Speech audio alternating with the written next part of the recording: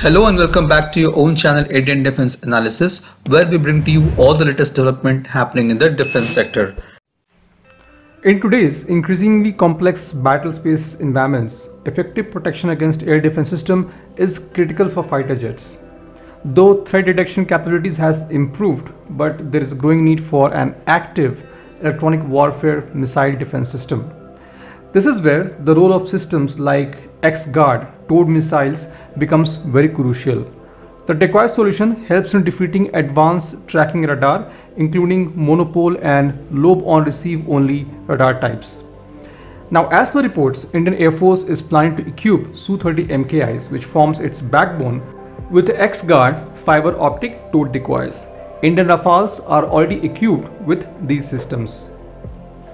The low drag and lightweight X-guard can be used in all operational missions to counter air-to-air and surface-to-air missiles. It is owned behind the fighter aircraft and is deployed and retractable in mid-flight.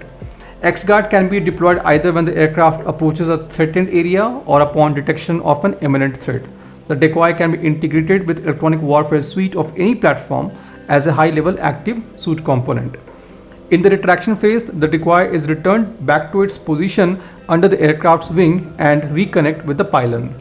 Now, Indian Su-30 MKI has already many other electronic warfare components in its inventory. Recently, an Indian Air Force Su-30 MKI was seen flying with two R-73 semi-active radar homing missile in its inner pylon, two R-27T infrared homing in its middle pylon, and two R-73 in its outer pylon. Most noticeable was SAP-518 jamming pod. You can see two of them at the either side of the wingtip. You might be wondering why two jamming pods are needed. The two jamming pods have slightly different operational role. The RTU-518 PSM is used as a transmitter, that is a jammer pod, while the other pod, which is RTU-518 LSM-1, is a receiver pod. While the RTU-518 PSM is thought to have an active jamming system, the RTU-518 LSM-1 is a passive receiver that looks for threatening electromagnetic spectral emission like those from adversaries' radars. The two detachable pods are part of SAP-518SM active electronic countermeasure system. The SAP-518 is used to jam advanced air defenses during the ground attack missions, imitating the electronic signature of various aircrafts. It covers NATO surface-to-air and air-to-air threats in the GJ bands.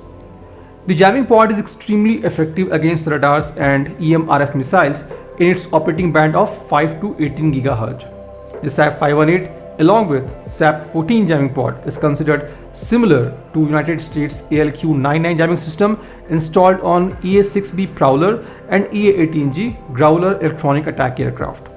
The SAP-14 jamming pod does have some envelope limitation, so is with the Growler system.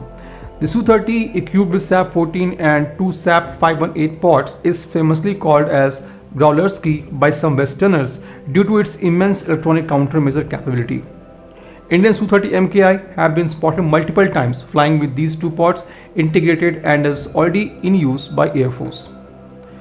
Now, DRDO's DARE has also developed a high-band jammer HBG pod for Su-30 MKI to be carried at the wingtips. HBJ can replace SAP-518 jamming pods in Su-30 MKIs. It is expected to have better integration with radar warning receiver on board than the existing SAP-518 pods. DARE has also started working on Advanced Self-Protection Jammer ASPJ, which will feature a gallium nitride-based solid-state active electronically scanned array AESA jammer transmitters along with digital radio frequency memory DRFM. The DRFM-based jammers are known for severely degrading adversaries' radar and missile seekers. ASPJ is going to be a single pod, unlike HBJ, which is dual pod. The pod is going to feature in the upcoming next generation 4th to 5th generation fighters of Indian Air Force, including TIS Mark II and AMCA. This was today's update. Please let us know what is your views about these in comments section. Feel free to post your comments and suggestions about any topic related to defense sector on which you want to hear from us. With this, I would like to say goodbye and Jai Hind friends. Please like and subscribe our video if you have not done already. We'll be soon back with more interesting and amazing development happening in defense sector.